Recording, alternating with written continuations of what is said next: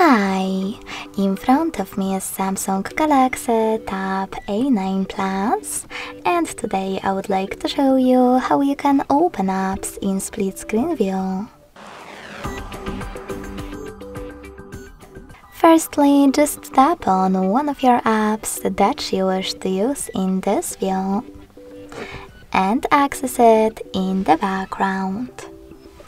In order to do that with Tricky's navigation, hit this button with 3 lines.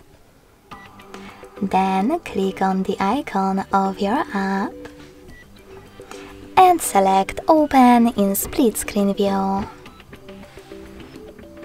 Now tap on the second app.